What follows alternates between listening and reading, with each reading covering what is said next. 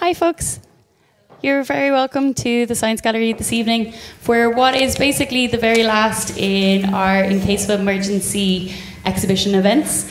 We're delighted to partner with the Health Research Board on our series Red Alert, and today we have, well, I guess we're looking at a modern day epidemic, which is anxiety, a gut feeling.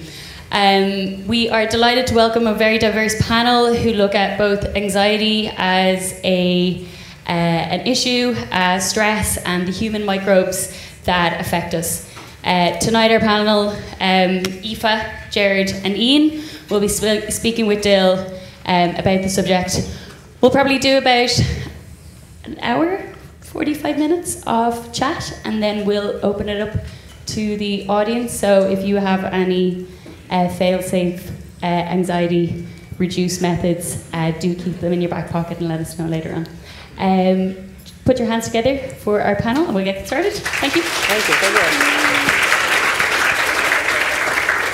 you. Good evening, folks. What is it, the word anxiety? Just hearing the word anxiety kind of provokes anxiety. So let's just take a minute.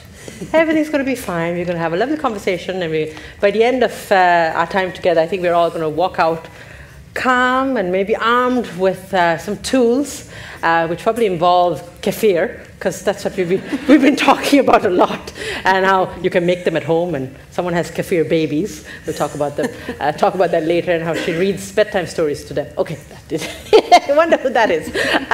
Okay, so I'll tell you a little bit more about the wonderful panelists that we have for you today. So we have Aoife McElwain, who is a food writer and creative events planner. She writes about food in the Irish Times and Totally Dublin, and a big congratulations is due to Aoife, because she's just published her book, Slow at Work, which looks to provide new tools to help navigate the world of work. And it's literally hot off the press, am I right? That's right. Yeah, still hot, still warm.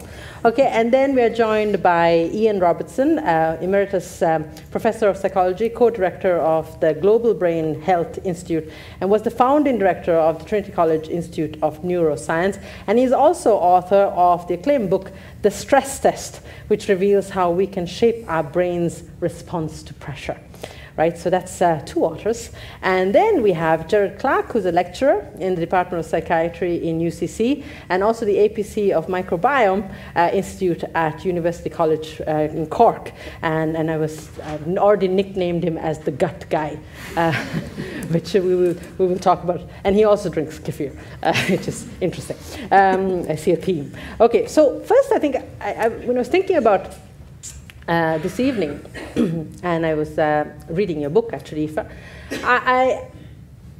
there is a general consensus that we are actually living in a time where we are just so busy.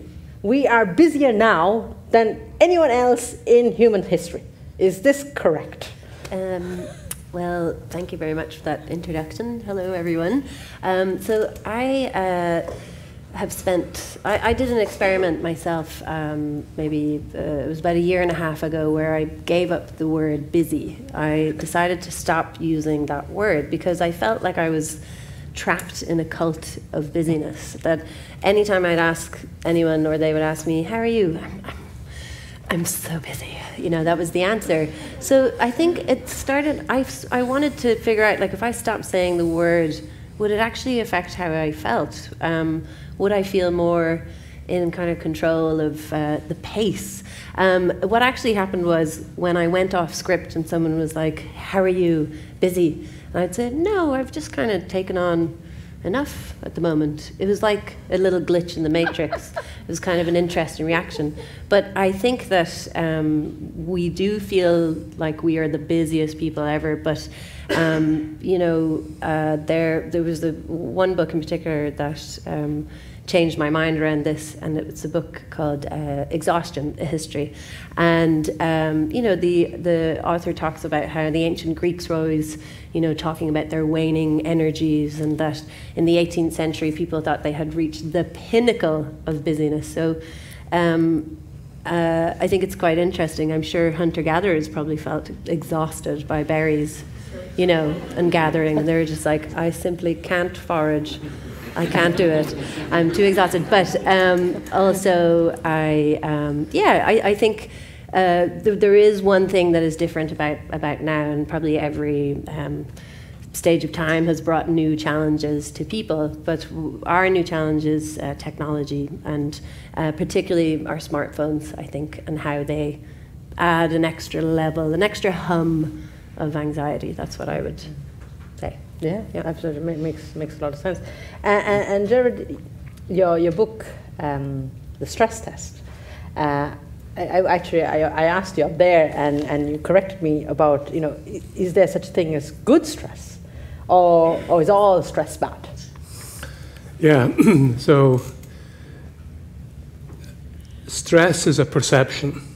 It's the perception that the demands being made on you, of busyness, for instance, exceed your ability to cope with them, and the resulting emotion is anxiety. And anxiety is not a disorder, it's not a disease, it's not it's a very important emotion. And so, like all emotions, it motivates us to take action, to try and resolve the source of anxiety. And if you think about it, if I say to you, look, I had a beating heart and a dry mouth and tense stomach last year sometime, what emotion would you say I was having? Fear, anxiety. No. No? Stress? No. No. Were you in love? No. I am in love, but that was it. You ate something dodgy for lunch? No, Ireland had beaten England in rugby and stopped them winning the Grand Slam. So, excitement, elation. So here's the remarkable thing. The symptoms of one emotion, excitement, are identical to those of another, anxiety. So what does that tell us? It tells us we're dealing with a non-specific arousal system in the brain and the body whose job it is to prepare us for action, either to go and drink another beer and celebrate Ireland's victory, and to jump up and down, or to hug a stranger, as I did on Saturday, or to run away. So how then do we know what emotion we're having? How do we know if we're anxious? Well, we only know we're anxious because of the context. So we label this non-specific arousal, and the label we put on it determines the emotion. This is called the James Lang theory of emotion that was proposed 100 years ago, that we only know we're frightened because there's a bear there, and we deduce that we're frightened because of that. So we have this chronic worldwide epidemic of people, a lot of the time, misinterpreting what's actually a motivating set of physiological symptoms whose job it is to empower you for action as a negative medical state of anxiety. And the result is we're getting the huge overdose of drugs and hundreds of millions of people overdose. So and the research shows that if you're about to perform, say, do mental arithmetic in front of an audience like this, and then your errors are corrected and your heartbeat is portrayed on a screen, if you just say 3 words to yourself, I feel anxious, before you perform that, compared to 3 different words, I feel excited, you will perform better if you say the 3 words, I feel excited. Because you're creating, using the power of your brain and language to create a new context, so your brain reinterprets this energy. So there's a number of different ways. I won't go on now, but later on, if I have the chance, I can talk. The anxiety or the arousal associated with stress and anxiety is a form of energy that can be harnessed for good or ill, depending on how we label it, our mindset approach to it. And there is this mindset, this busyness mindset, this threat mindset that's part of our modern culture, which leads us to interpret this arousal in a negative way, and that causes a negative spiral. So that's very interesting. Okay. Lots of points which I'm going to come back to. And Gerard, let's talk about your research, because we just because that's your contribution for this evening. And I was trying to figure out how to even explain your research, because it's a bit of a mouthful. But thankfully, you said your research is how the gut-brain impacts. How the gut microbiome impacts on brain and behavior. So how is this all linked? Because often when we talk about anxiety, we think about it up here, we think about it in our chest, but you're saying it actually could be originating right here in our second brain.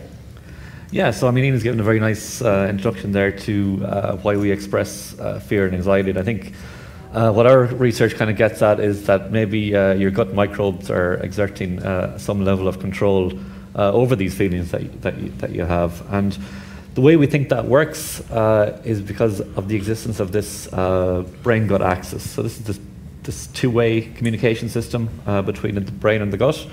And really what our research says is that your gut microbes, the microorganisms that are resident in your gastrointestinal tract, can hijack this communication system, kind of like a microbial broadband in a way, you know. So, and there are some wire probably connections. better than the broadband we have in Ireland. Depends where you are. Yeah, exactly. Yeah. So they can kind of just recruit or hijack this signaling system either via some of the wired routes, like your gut is very heavily innervated by a nerve known as the vagus nerve, and then there are also kind of wireless ways that can send signals up to the level of the central nervous system. And we've been trying to get at kind of the range of behaviours that can be influenced and how the microbes do this. And then once we know that, how can we intervene to try and beneficially control these signals? Wow, it's so interesting. And Aoife, I believe your gut speaks Dutch. Yeah. So yeah, I continuously in my work as a freelancer, but also before that when I was working for lots of different people. Being a freelancer is not easy, can I just say? Because you have so many bosses, so many deadlines. And the worst boss is yourself, which is the real kick. Yeah, so I realized that I kept making the same kind of wrong decisions, not to be too hard on myself, but I kept finding myself in the same sort of overwhelmed position where I was working with people that I wasn't happy with working with, who didn't make me feel empowered, or that I was working on projects that I didn't really care about. So I realized that I had just been listening to my brain a lot instead of being able to listen to what my heart was telling me. And then also, finally, I figured out that, yeah, my gut has been speaking Dutch this whole time because I could not understand what it was trying to tell me. So I think once I realized this is not based on science, this is not a scientific...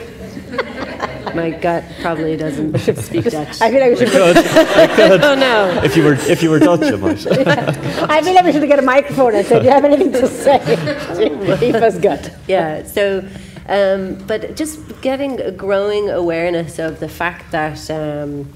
I like the idea, so we've been talking about having two brains, and again, this is not scientific, but I like the idea of having three brains, so I have my head and my heart and my gut. So when I'm making a decision, I try and tune into those three things, because this is all information that I have at my disposal. So if I want to make the best decision, why not access that? So for example, if I'm faced with a possible project, I might check in with my brain, which will probably say, you should really take this because you need financial security. That's my brain's voice. My heart will say, but it's not what I want to do. It's not with the people who I want to work with. It's not fulfilling my greatest destiny, etc. My heart's pretty floaty, and then my gut will be like, danger. In Dutch. In Dutch. Danger. Any Dutch speakers here? So, could translate. So, sorry? You could say gevaar. Okay, good. my gut. This is my gut translator. Hey! So the idea there is basically I might have to listen to my brain there, but it means I can walk into whatever environment I'm going in with all of the information that is at my disposal. And it's still something I'm working on and honing personally, to be able to just try and, through a growing sense of self-awareness, to kind of pull on those bits of information that are there. So. Thank you. No, because I just think it's so interesting, because I think there's something in us as humans that we want to overcomplicate things, We want to kind of just that's too simple, you know, to actually go by what your gut is saying, and that's actually part of our language. We've always been, you know, what does your gut say? What's your gut hunch on this, you know, and body wisdom and all that. So it's not really new kind of information. But what is it, do you think, that we as humans don't? Is there something that stops us to, you know, go on that journey of maybe listening to our gut or our heart, and often just let the brain kind of drive us? Ian, what do you think? So I think that gut feeling is what we call intuition, and all the big decisions I've made in my life are driven by that kind of, where you can't do rational computations for, you know, because there are too many variables, but there's a sense in which the decision is made for you here. Now, it's not really made for you here, it's made here, but it's that interaction between the brain and the gut. And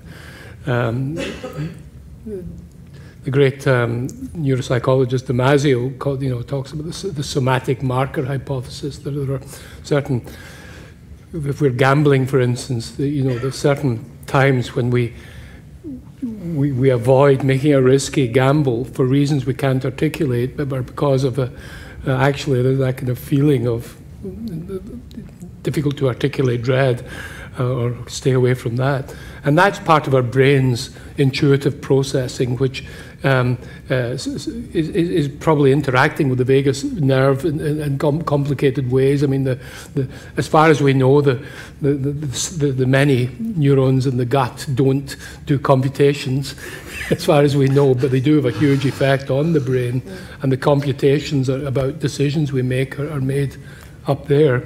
But in terms of being open to these intuitive ones, we do have at least two kind of modes of thought. One is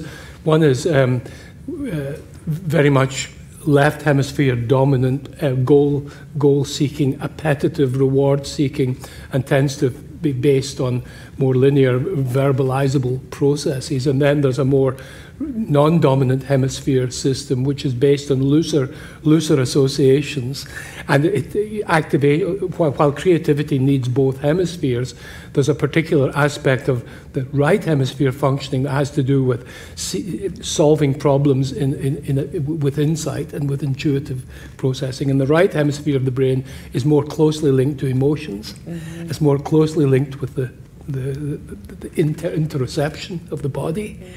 And so if we are over-focused on, and the two halves of the brain are in competition with each other, so they inhibit each other. So if you overuse and over-focus on these left hemisphere-based linguistic, verbal analytic functions, which are superbly useful for all sorts of things, they can inhibit these more right hemisphere functions that are associated with kind of intuition and inside problem solving and that gut feeling.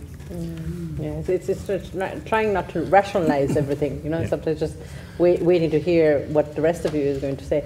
And I suppose as well, if you think about it, even though the words are in our language, like gut instinct and gut feelings, the way we learn about this is always separated. When I went to school, I learned about the brain, but I learned about the gut separately, and the same in college. And it probably really, I would have to say, when I came to Cork in 2004, that I started to appreciate that the two were connected. So it's part of the educational system as well, and how we learn about it. Yeah, but I just feel, even from a mental health point of view, we're just beginning to realize that separating mind and body just doesn't serve us, and it's just the more holistic, the more, because like our gut at the moment, let's talk about nutrition.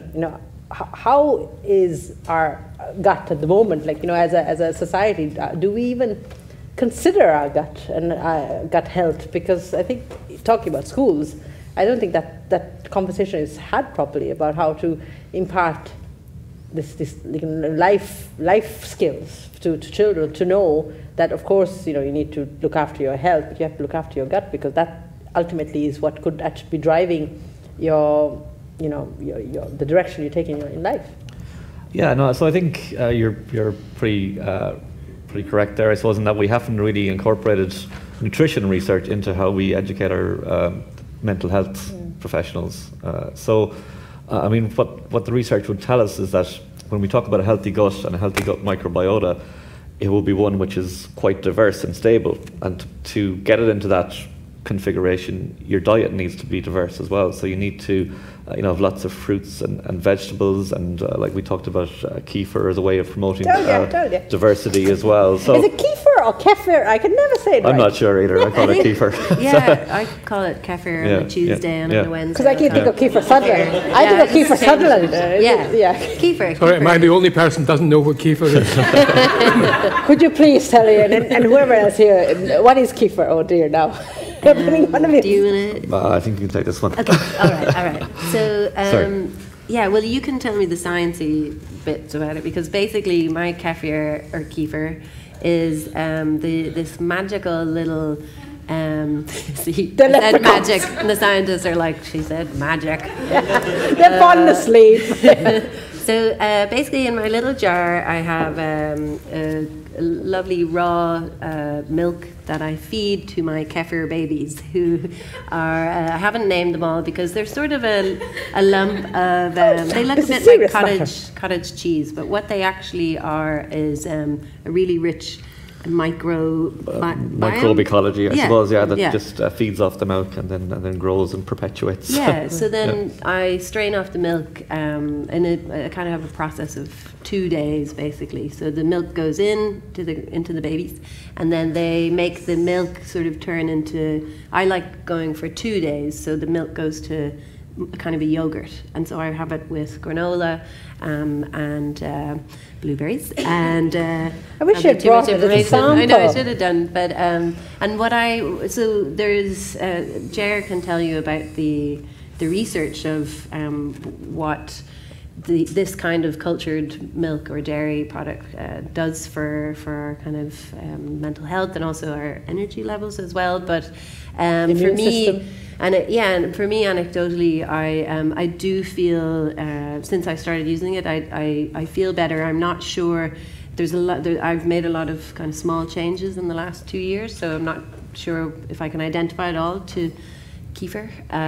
But what I do know is that when I notice when I start kind of neglecting my babies, when they've gone kind of 4 or 5 days without me giving them some new milk. And that is a way for me to check in with myself. It's kind of like a mirror. So, like, am I doing okay? Am I kind of getting pulled into the cult of busyness so much that I'm not kind of looking after my little kefir babies? So somebody called child services. I mean, no. I know. So where's the sciencey bit? Because I think it's really interesting. Well, I suppose, so if you look at the research in a number of disease states, like if you look at depression, if you look at anxiety, if you look at the way the Western diet has progressed, I suppose, it's leading us to a stage where our microbiota isn't quite as diverse as it should be. So all of these strategies, kefir, prebiotics, food components that can stimulate the growth of beneficial bacteria, anything to promote the diversity is going to be good for health in general, and as we've learned more and more, it's going to be good for your mental health as well. Can I ask Gerard something? Yes, please. So I only discovered this recently, that serotonin is an important neurotransmitter for affects mood, among other things. But 90% of it is produced in the gut, is that right? Yeah, so the largest kind of pool of serotonin in the mammalian body is in the enteric nervous system. Hang on, serotonin is the hormone that makes you... So it's probably best known as a neurotransmitter, which would be the target for antidepressants and also for anxiolytic drugs. Your gut bacteria can kind of stimulate the host to produce that in the enteric nervous system, and they also seem to be able to regulate the supply of the precursor. So the building block for serotonin is tryptophan, and that needs to be available in your circulation to reach your central nervous system. And it crosses the blood-brain barrier. It crosses the blood-brain barrier, and it seems to us at least that the level of tryptophan that is available is very much dependent on the bacteria. Yes. Who also have kind of a slew of enzymes that can actually use tryptophan for their own purposes as well. That's incredible, really. Wow. And so let's talk about diet. What is a diet that is going to help to have a healthy gut and also have a healthy emotional well-being? So who would like to take that? Ian? No, I know nothing about diet. And I probably had a huge burger last night, and 3 glasses of red wine. So I mean, I've killed off my microbiome. Okay. You know? So yeah, what you say? So funny. But he seems to be doing fine. Yeah, well, I'm not a nutritionist, and I write about food. I mostly write about crisp sandwiches, to be honest, but which I love as well. But I in the Irish Times, you know. It's a really esteemed crisp sandwich newspaper. Yeah, well, I think the things that we were talking about, probiotics, they're certainly. I'm not actually. You must. But there's other stuff that we're eating that can actually negate the work that we. You could have all the probiotics and all the kefir in the world, but if you're eating the wrong stuff. On top of it, Yeah, so you mentioned the Irish Times. So in the Irish Times today, they talked about some of the recent trends for consumption of processed food, and Ireland is one of the worst countries for very high consumption of ultra-processed foods, and they contain emulsifiers and sweeteners. And if you look at the research, those things can affect your gut microbes and result in this narrowing diversity. And kind of the flip side of that coin is if you're eating a lot more of these ultra-processed foods, you're not eating the foods then that would be beneficial. So our Western diet has become very deficient in fibre, for example.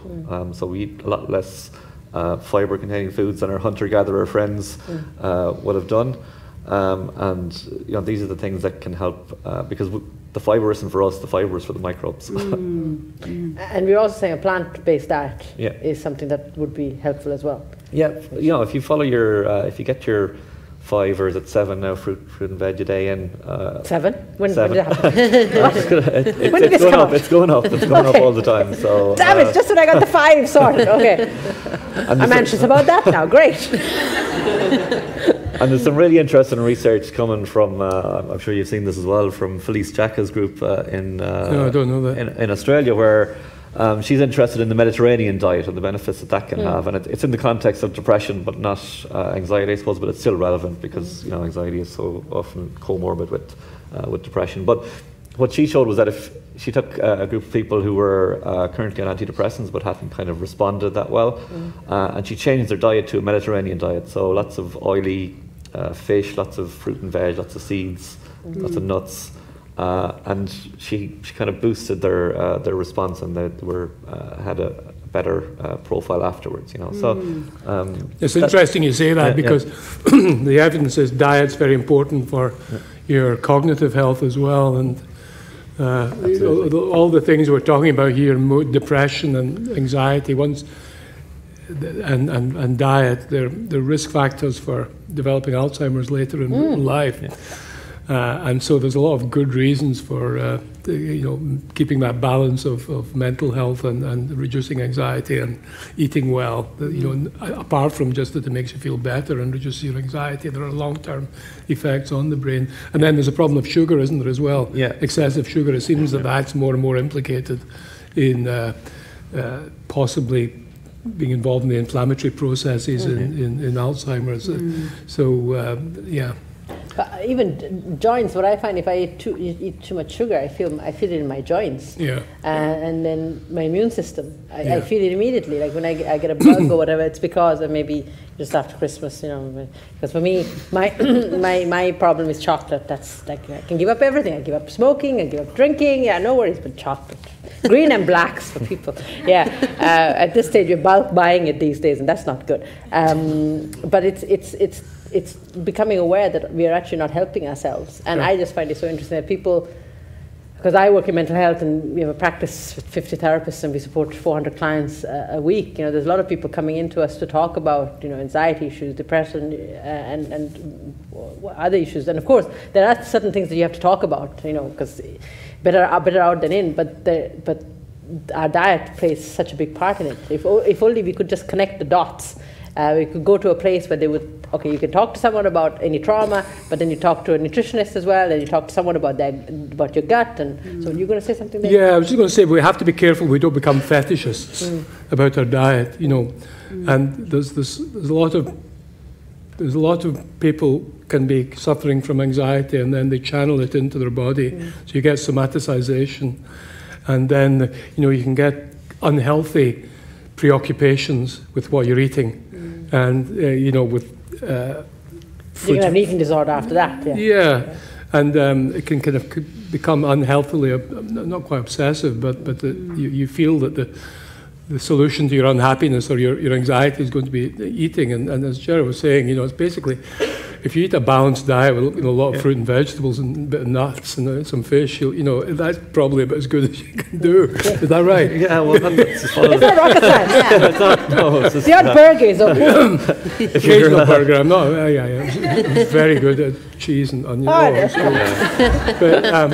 But I think the big challenge about anxiety, and that's what we're talking about here, is for us to take control over it again, take ownership and not medicalize it, not psychologize it. To see it as a part of the human experience.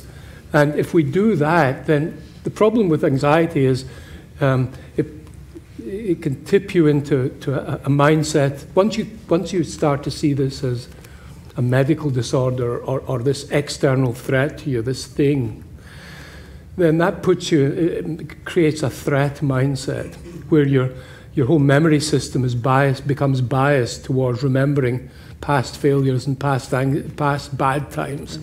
And your attention system is biased towards noticing, picking out the expression in the audience that's frowning.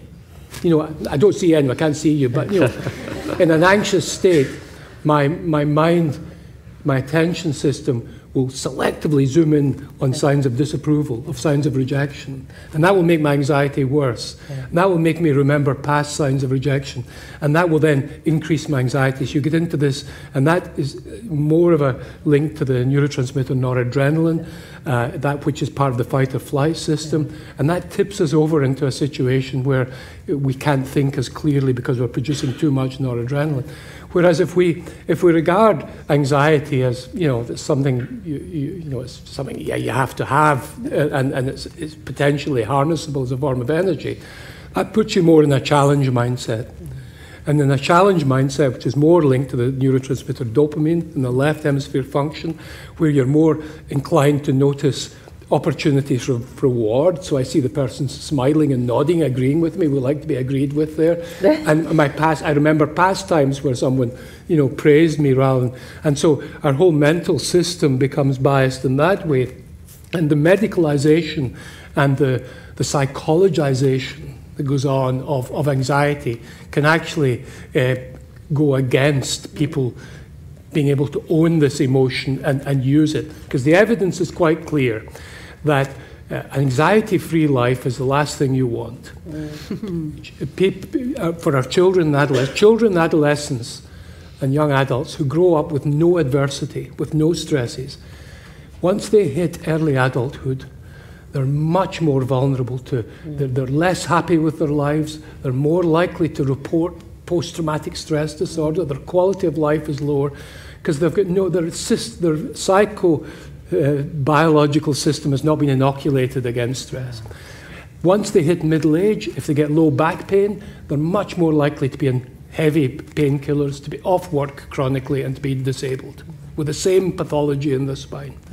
And when they get older, the people who are maybe in contented retirement in the 70s, very few demands or challenges on them, their brain maybe isn't producing no stresses, the brain isn't producing enough noradrenaline, and then something stressful happens, like a horrible thing, like their spouse gets very sick, then they end up being cognitively better as a result of that. Not very pleasant, but nevertheless stressful challenge. So stress is something, if we own it, now severe stress is a different matter, but moderate levels of stress are good for us if we adopt the correct mindset and the challenge mindset. And we must avoid other people, whether it be doctors or counsellors or psychologists, taking ownership of that and putting us into that passive threat orientation. Sorry for talking so long. That's so interesting. That's so interesting. Oh, wow. It's really good.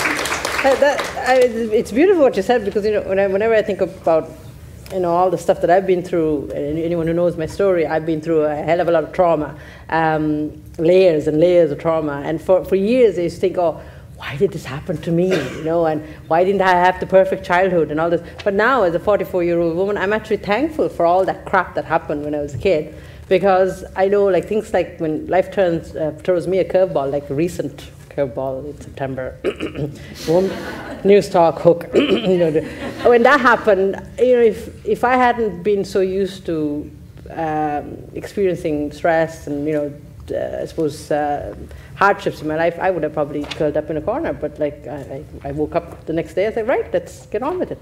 Wow, so that's really heavy. That was a bit of a breakthrough for me. So let me know how much I owe you for that. And Aoife, can I ask you, what made you write slow at work to begin with? Because I think, because you're a food writer, you know, and I think I found it really interesting that this is a topic that is that doesn't quite fit in with your day-to-day work. Yeah, so I do a lot of different things. I love to work, and I probably, so I write about food, but I'm also an events planner, and so I... And it is busy. Yeah, and well, yes. Other people can say the word, but I don't use the B word. No, it's fine. It's fine. But something that I didn't have, which I think Ian has just spoke about, is I didn't have the skill of resilience, I think, against stress.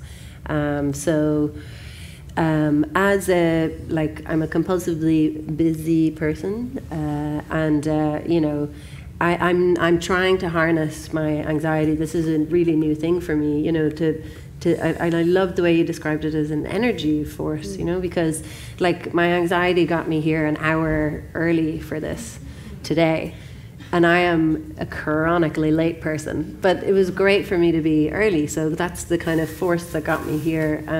So anyway, I wrote the book because 2 years ago I hit kind of peak burnout, and I felt as if my, you know, the pilot light inside me had just gone out, like it was just like a wheeze, you know, just like a and I was depressed, and I couldn't I had really severe imposter syndrome as well. I found it really difficult to like kind of take the achievements that were sort of on paper, you know, the things that I was doing, and I couldn't really absorb them, and I had to stop, and rethink and kind of reevaluate how I was approaching work and how closely linked my work was to my identity. So I've, you know, and I really liked, I don't know if you guys are into Carol Dweck and her ideas. Oh yeah, big time. Fixed and the growth mindsets, and she, reading her book, Mindset, and she's Carol Dweck, it was like just reading my own kind of life biography, basically, of someone who had been really highly praised as a kid. And I lived in a small community, and I was one of the talented kids, and so you know, I started to really fixate on being the talented kid, the overachiever. So then what can happen to kids like that is when they reach teenage years, they suddenly realize, like, if I try and fail, then I'm not that thing that I've been told my whole life that I am. So that kind of, and there's Dweck kind of maps out the fixed and the growth mindset of, you know, someone with a fixed mindset is really kind of threatened by criticism, whereas, and really afraid of failure, because the failure isn't just, oh, I didn't write a great article, it's, I'm a failure as a person.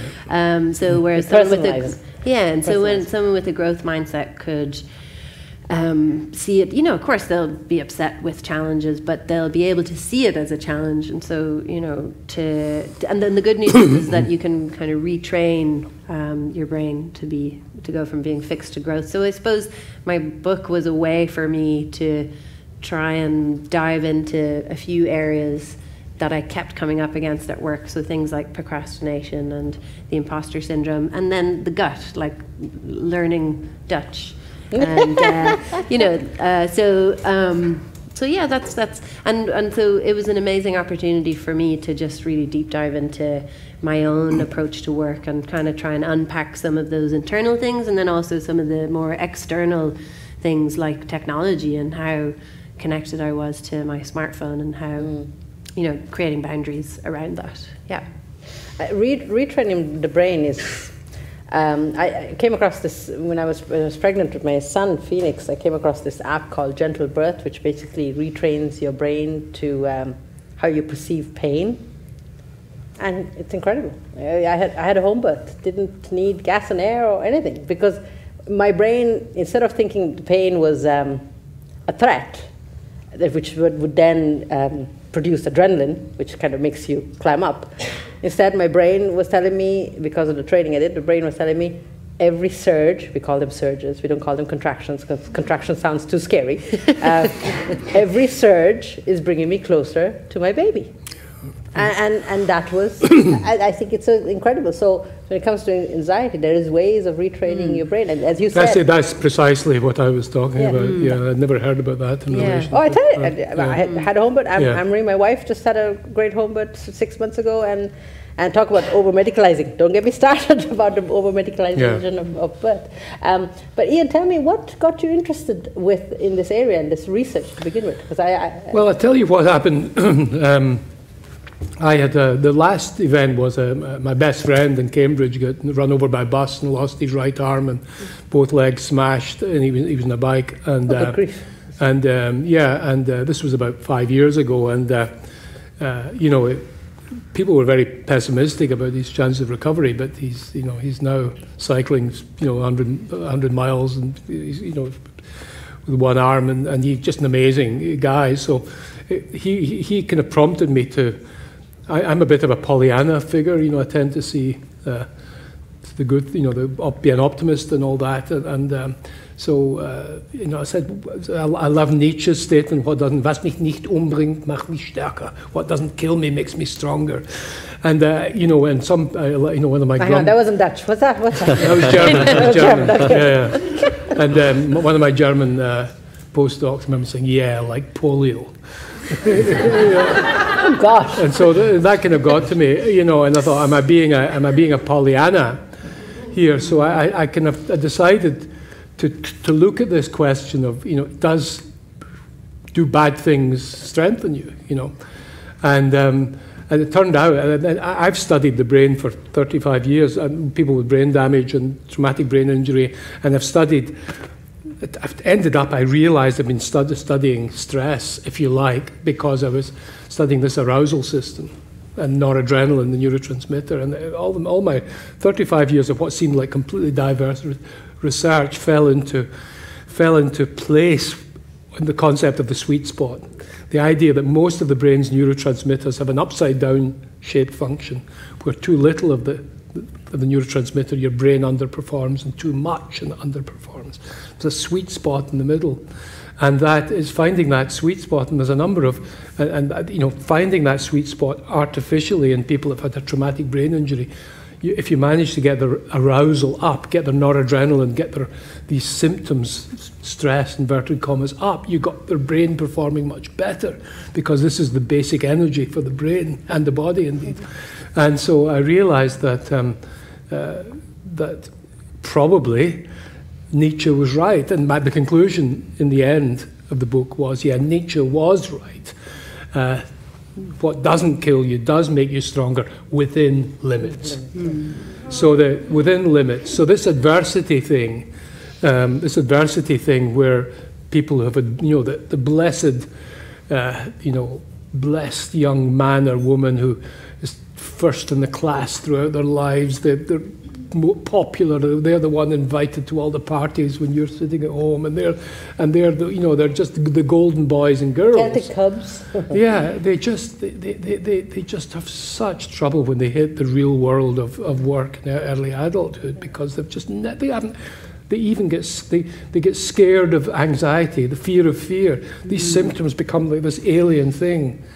And then because of no experience, they get frightened of it, and that feeds it even more. And then they go to the doctor and they give them an antidepressant, and that fixes them the fixed mindset, because taking that pill is a sign that this is something, a disease outside of yourself, which sabotages the growth mindset you were talking about, Aoife. And I just became, and then I became horrified by the statistics. When I wrote the book in 2013, the population of England was 53 million, and there were 60 million prescriptions of antidepressants that year. Many of them multiple ones, but just the mass medication of we're doing that is completely undercutting the capacity that people have to be in control of their own emotions with some very simple approaches, which include nutrition. Yeah, I'd just like to say something a little bit about that, and come back to you. Sorry, Jared. Sorry. Jared's taking notes here. I started taking antidepressants a year ago, and it's been just one part of me being able to actually support myself to get to a new growth mindset. So I think and it was something that's so interesting. Like, I wasn't sure if I was going to include that in my book because of the sort of stigma around mental health here. And then I thought, like, it was actually such an important part of my road to recovery and to feeling it. And what I notice about it is that what it helps me do is it helps me, it helps me manage my energy, because I'm not in that kind of anxiety trap. I feel, do you know? You're using it as a tool that you're in control of, which is fine. A part of many other tools, not just one tool. Exactly. Yeah, and I think I really, really agree that when it's, this is going to fix you, I don't think that's really full, and that's not the whole picture. But I just wanted to say that, it's part of my structure, and it could be, just in case there's anybody else out there as well. I'm glad you said that, because I'm not, of course, people need antidepressants, but the problem is there are 20 times as many people getting them now than when I was training in the mid-70s. And we have not got 20 times the degree of clinical depression that we had then. And there's so many people getting them unnecessarily when there's actually relatively simple things that can be done. No, it is. And although they might be necessary, in some instances they're never sufficient on their own. No, exactly. No, because I remember my own experience. I think it was 2006 when I first started having serious issues with my mental health, and I went to a GP, because you think that's where you go, when you have health issues, and you go to one of these places where you meet a GP you've never seen before. And he just asked me 3 questions, and then he gave me a prescription for Lexapro, because I said I was feeling stressed at work. He didn't even try and ask me any other questions, and I walked out of the surgery going, okay, he's just given me medication. I can't remember, it's anti-anxiety or antidepressant tablet, and I remember, okay, this is really scary. Let me see if I can do something else before I come back to this. So I ended up then going to the services of 1 in 4, great charity that helps survivors of sexual abuse, and then that kind of helped me. But so coming back to you, Gerard, just in all of this, can I ask you what made you actually choose this area of work, because it's fascinating stuff. But what led you to be the gut guy on this panel? Well, I suppose it's probably a combination of love and luck. So around about 2004, my now wife moved to Cork, so I followed her down there. Not in a stalker kind of way. No, I joined her in Cork. I didn't follow her down. This hashtag Me Too thing is just wrecked our conversations. And I suppose the luck element comes into it then, and that round about that time in Cork, Ted Zinan was after coming back to Cork, and the APC Microbiome Institute, which is this SFI funded centre looking at host microbe interactions, was just being set up. Another thing that Cork likes to boast about, Yeah, absolutely, well, among other things. I knew it. It's the best. I'm not from Cork, so I don't have to glorify it too much, but so I mean that kind of really started things going, I suppose. And around about the same time, this really interesting research paper came out from a guy called Pseudo and some of his researchers, and what they showed was that if you grow up germ-free and you're stressed, you have an exaggerated stress response. And if you agree with the sentiment that it's not the stress that kills us, it's how we react to it, then the logical conclusion is that how we react to stress is somehow controlled by our gut microbes. So it kind of spiraled from there towards the range of things that we're interested in now. So. And when I was talking to you, because I have to ask you this, I've only really become aware of gut health since I become a mom, and breastfeeding, and how breastfeeding actually, because there's this concept of the virgin gut. This was introduced to us, I think, by a home birth midwife who said, because before we used to, babies would be put on solids at 4 months, but now the latest research says, try as long as possible to breastfeed at least till they're 6 months, and then start them on solids. So this research shows that breastfeeding is I suppose, the healthiest option. I'm trying to be very sensitive here, okay? Because whenever we talk about breastfeeding, it really is a sensitive topic. But I'm wondering about, so many people were not breastfed, and how does that, I suppose, compare when you talk about gut health and later on in life? Yeah, so I suppose... And I'm not judging, okay, it's just a conversation, okay. I suppose the history of psychiatry might be a little bit bedeviled by things you can blame your mother for, but... I run a counselling practice, that's all people talk about all day, is they blame their parents. But if you look at the way that your gut microbe is seeded and is assembled, then it's very heavily influenced by your mother. So essentially, in utero, you're a blank slate. And then you get your microbes postnatally as you're being born, and then so if you're born paravaginum or if you're born by C-section, initially you're going to have a different microbiota, and unbelievable. That's amazing. Well, you get your microbes if you're born by C-section will initially be reflective of the skin microbes of your mother rather than the gut and the vaginal or of the nurse. Or the hospital environment. Yeah, but now what I've heard is they're actually trying to, for C-section babies, they're actually trying to take them. They're doing kind of almost a smear and putting, so that's those microbes on the baby. That's a little bit controversial at the minute, but so they're, the idea is that they would take a kind of a gauze and swab the vaginal fluids and then try and promote the assembly of the gut microbiome with the way it should naturally be assembled, I suppose. So after you're born, then the other things that influence your assembly in this initial kind of trajectory. So you go till about maybe the age of 3 before you get an adult-like microbiota. But then breastfeeding versus formula feeding is also going to lead to a different microbiome path, I suppose. Now, the research is saying that by the time you're adults, it probably catches up, and even probably catches up by 2 or 3. But still, you have to remember that this initial period, these are kind of critical windows where your gut microbiome is assembling, but also when your brain is being developed. So that's why we think that's important in that context. It's fascinating. No, because I'm just so interested at the moment, because we're tandem breastfeeding. My son is 2.5 and we have a 5-month-old. So I'm breastfeeding my 2.5-year-old and also a 5-month-old that my wife gave birth to, and she's breastfeeding Phoenix and a 5-month-old. And I keep thinking Phoenix, who's got obviously the best quality of milk from me, and then now Anne-Marie's, he's going to be some kind of superhero or something, because he's just really strong, and I'm like, oh my God, like everybody around him could be coughing and spluttering, and he's like, yeah, whatever, cough at me, no, it's fine. Well, there are a lot of things in breast milk that you can't, or the baby can't digest. That's for the gut microbes, so that's where the idea comes from. So interesting. So wow, I feel I could just talk about an hour just on that, but I feel that I can't hug you. I can't be selfish. So I've been told I have to share you with the audience here. So do we have any questions? Because I'm sure you all look very sciencey. You're going to ask some very complicated sciencey question. Here we go. Over here we have. You might just say your name and. My name is Lena. There's your microphone over there. Hi.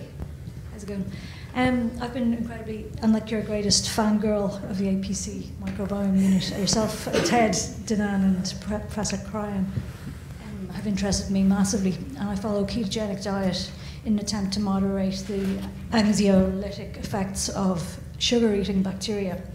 And I'm just wondering what kind of evidence you've seen for this, because for myself, I've certainly seen a massive change in both my mental health and my gut health. I suffered IBS and kind of depressive symptoms throughout my life, and that's what kind of sent me on my own path.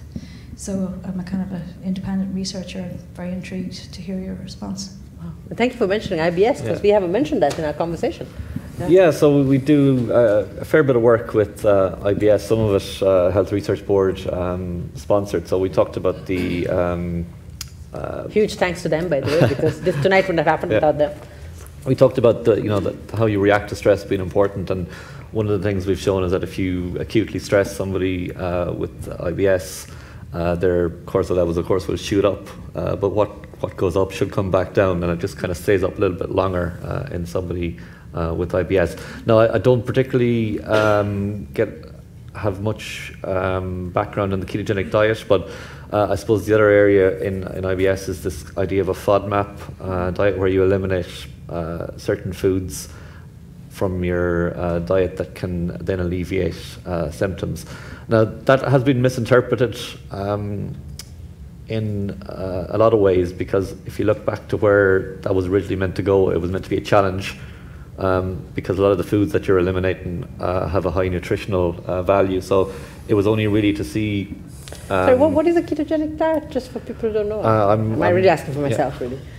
I'm going to pass this one on.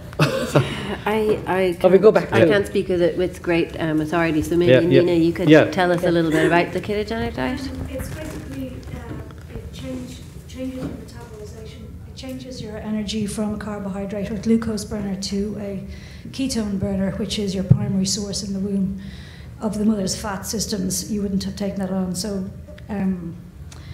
you burn fats, you fat adapt, and you restrain. You have insulin, it's non-insulin reactive, so you flatline with your insulin response, and you curtail the biota that survive on carbohydrates. So I've heard that they're the most successful species on the planet Earth, that they can actually dial out through the vagus nerve for pizza, for sugar, and all the rest. They direct our behaviour, in fact. But I might be taking it too far. Thanks. But ketogenic is ketone burning, so it's a very low carbohydrate diet. So what you would eat is, say, eggs, avocados, lots of brassicas, broccoli, cauliflower, upper no kind of starchy or sugars, and try to stop an insulin response, essentially. Did it help people with seizures? Yes. Yeah. Hang on, isn't there a movie about this? The electrical response in the brain is calmed as well as a result. There was a movie about this with Susan Sarandon, was there? I think that's high. It's a high saturated fat diet, I think, for the epilepsy. That's different. Yeah. Okay, it's different. All right. Were you going to say something for that? No.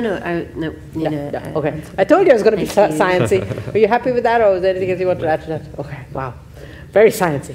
Anybody else? Oh, very good. Just here, right in front of you. No, it's just alcohol wasn't mentioned. I was wondering the effect of alcohol on the gut. Not the sensitive topic. Anything else, only the gut.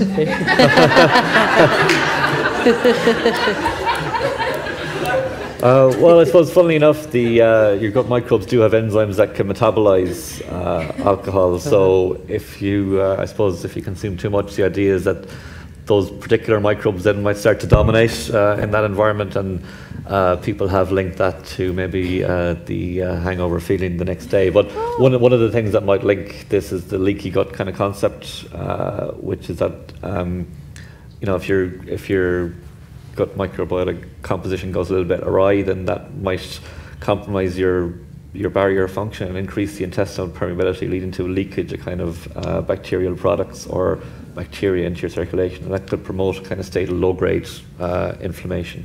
Okay. Wow, very interesting. Right. So, any other questions? Over there.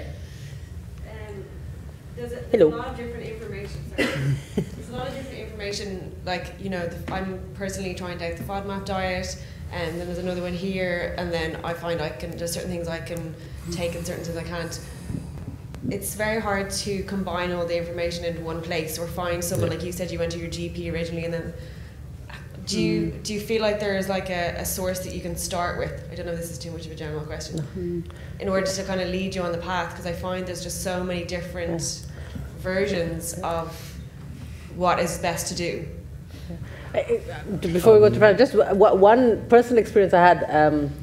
When I was pregnant, I was diagnosed with gestational diabetes. I never had diabetes before, but apparently if you're Asian and there's certain boxes that I ticked. I was overweight and all the rest. And I felt exactly like you, because I had the maternity hospital telling me, go by the food pyramid, which would actually, eating carbs would have actually shot my insulin up.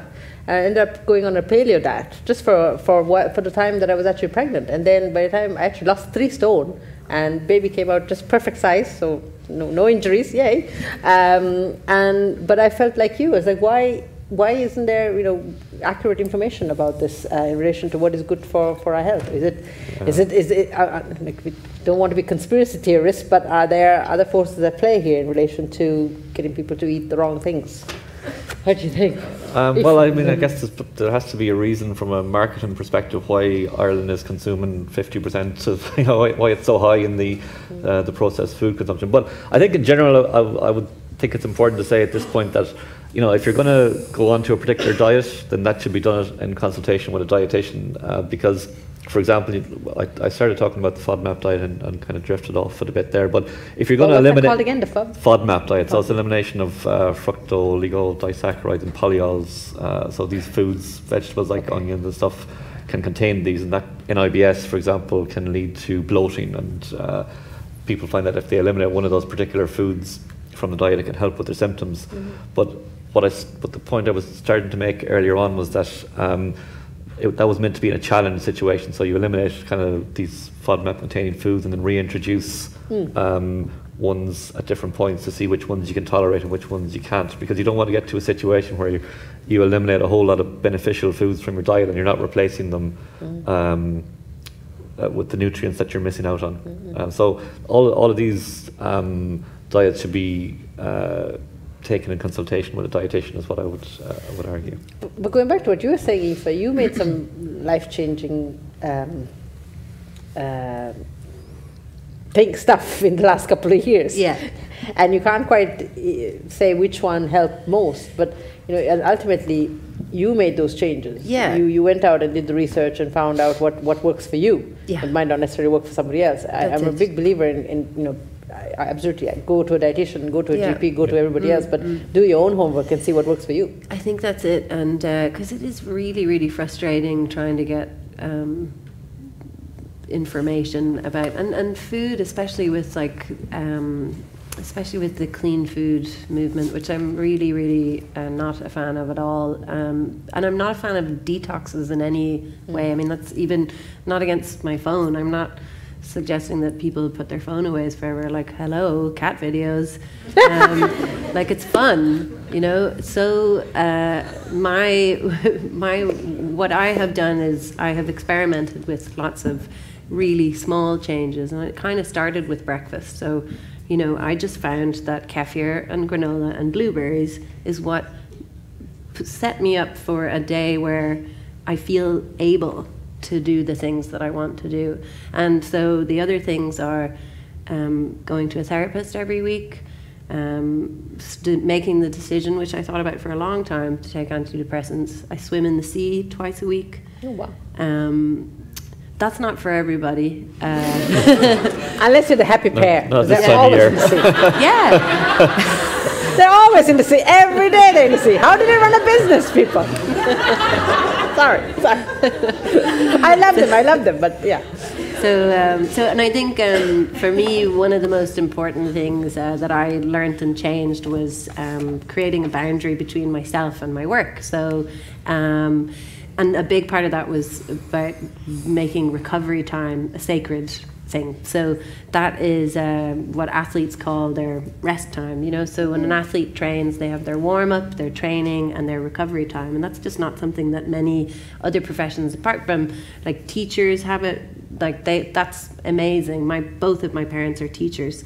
And I get really annoyed when people are like, teachers, they have the whole summer off. And it's like, they need it. Yeah. they absolutely need it. And, you know, we should be jealous. I mean, maybe that's why we are jealous. Actually, yeah, we are jealous about it. But anyway, the point is I think I've started to think of recovery time as part of my job. So it takes me about 2 hours to drive out to Dunleary, get into my wetsuit and my gloves and my socks. Wetsuit? Yeah. I thought so. Exactly. Happy I don't wear wetsuits. Oh my God, of course I wear a wetsuit. Jeez. It's Ireland, people. This is not Barbados. It's really cold. So yeah, if you have to wear a wetsuit, I mean, that's the thing. I think there's around, so if you have to wear a wetsuit, or if you have to, you know, find the right diet, find the right recovery time for you, you know, I think that's the best you can do. And it can be trial and error as well, I think. So, yeah. Anything you'd like to add, Ian, in relation to nutrition? No, just no, but not. No. Just about alcohol. If you drink a lot of it, it increases anxiety. Yeah. You know, and again, people mislabel it and sometimes go and get treated for the anxiety, where actually the cause is the alcohol. Yeah. And also, you know, so some alcohols can be depressant as well. So, absolutely. Yeah. Any other questions? There. You've talked about a lot about like adapting your diet and changing your diet to help your mental health symptoms, or just to help your gut symptoms. But what about changing your microbiome, changing your gut, like with, I don't know, fecal transplant or something else like that? Is that too drastic? Would that help change your mental health, or is it possible even?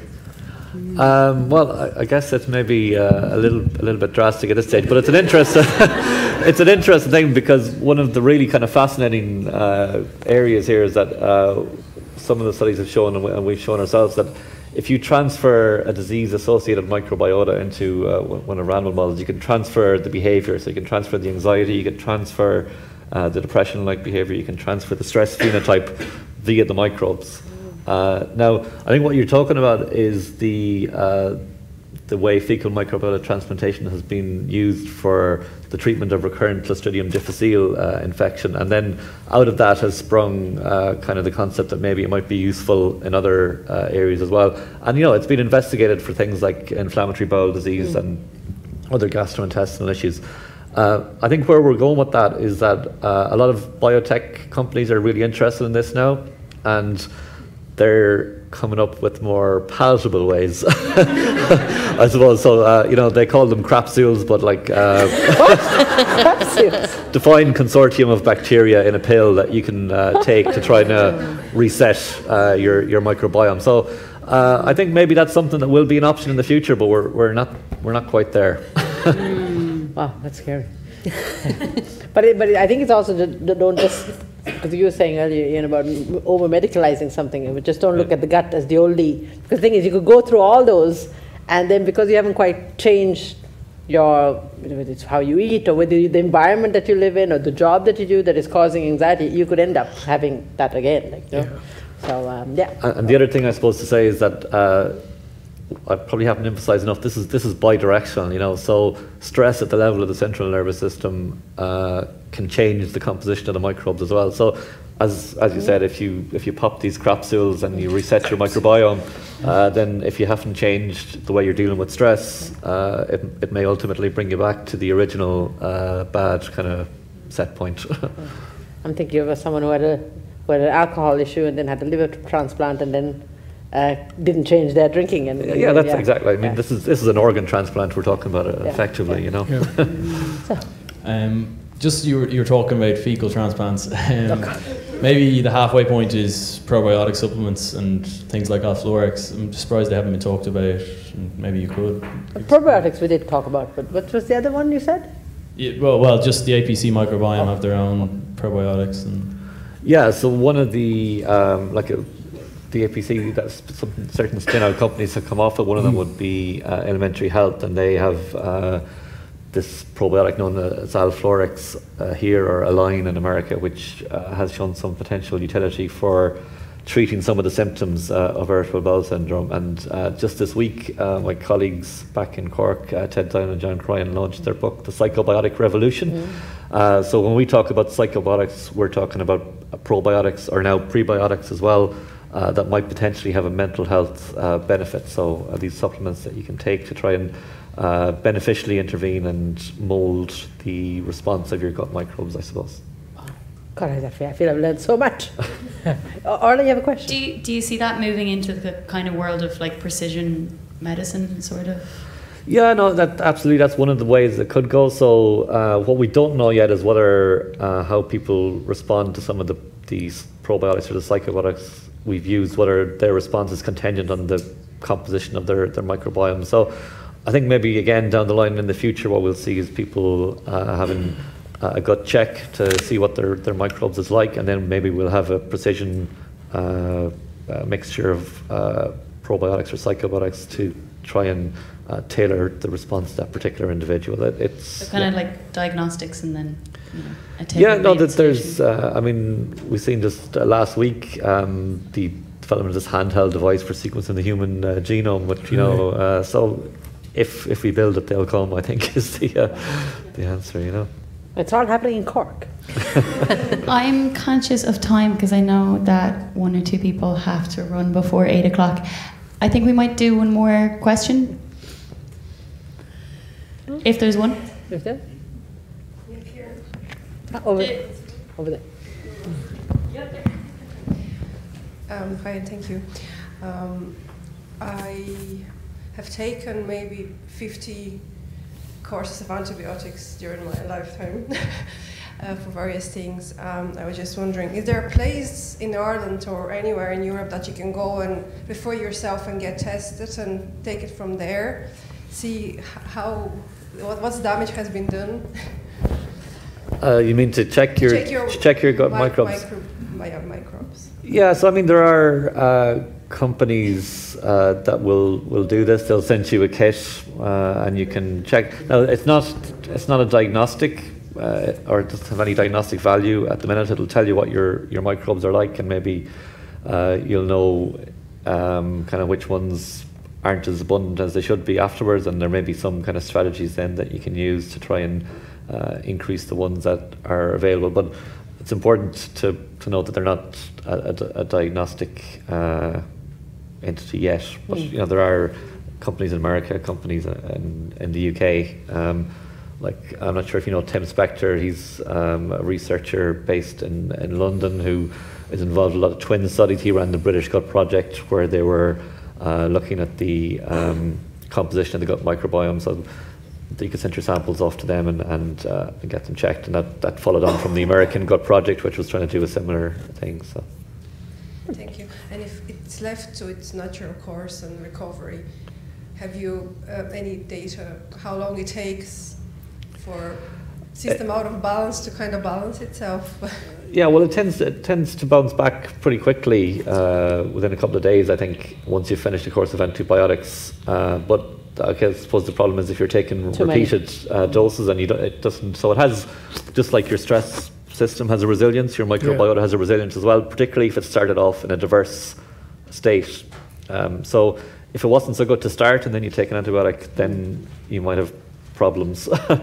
But if it's diverse before you take the antibiotic, it should be resilient enough to bounce back following it. But it's just if you have repeated courses of them, then you need to think about some other ways of getting it back to its healthy state. Well, thank you so much. Very good. All right, brilliant. Well, thank you so much. I've learned so much.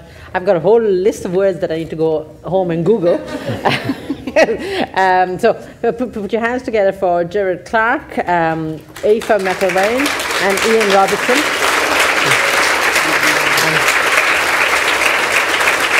I'll quickly plug Aoife's book, Slow to Work. Great book. I was reading it. And of course, the stress test as well. Is there anything we need to plug for you, Gerard?